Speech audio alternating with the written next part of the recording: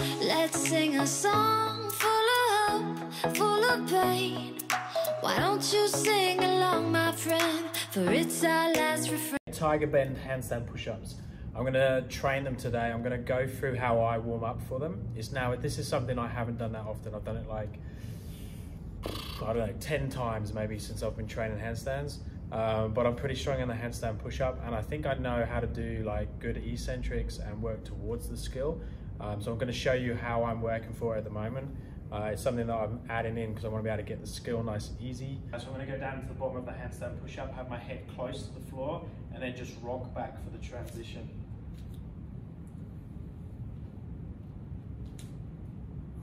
So I come down nice and controlled, head just off the floor. Okay, now I rock the feet over as I take the elbows down. Now I'm going to just keep working those eccentrics, and I'm going to try and add a concentric. So just attempt to, as the elbows touch, rest for a few seconds and then flick back up into the bottom of the handstand push-up and push back out. So I'm going to try and keep a lot of momentum between the bottom of the handstand push-up and the forearm standing. Try and go between the two with the least amount of energy. In the past, I've tried to muscle it. I'm going to try and use momentum and like balance and positioning of the legs. Instead of trying to muscle the hell out of it, meaning that I should be able to get multiple reps once I've got that skill, that transition. Forever young, ever strong, ever brave. Memories like this never end, no, they don't fade away. So when I'm gone, oh, when I'm gone, I'll be right there. Okay, so I've had 6 goes so far. I managed to do it once. I've taken the mat away now, so I'm going to try real attempts to see if I can do it on the floor, make it as clean as possible. So this is attempt number 1 of the real attempts. Like attempt number 7, really. Close to the sun, keep holding on, keep holding on, and I'll be right there. Close to the sun, close to the sun. Okay, so that was the first one on the concrete. Messy, the legs went over. Ideally my legs and torso and everything would stay straight. Okay, let's try a different variation now. So I'm struggling to do it with a straight body today. So I'm going to try the hollow back Mexican scorpion style version. So allow my knees to bend, a little bit of an arch through the body. It's a different variation, but I think it's a regression. I think it's slightly easier.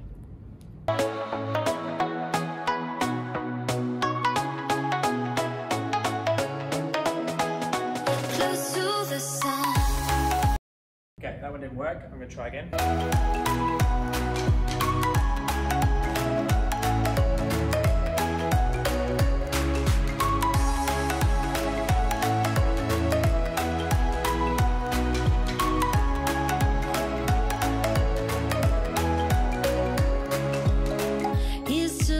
Yes, that one was different. I actually found it a bit smoother to get back onto the hands. The ones who let shine through the rain, the ones who stood for something more, we won't forget your names. The tide is high, say goodbye, we're setting sail, and all those midnight secrets. And then an easier version of the tiger bend push-ups is to do it on an elevated surface. That way your head and shoulders can come much lower. So the transition is much slower, can be really slow actually. And I find my legs don't drop over too far then.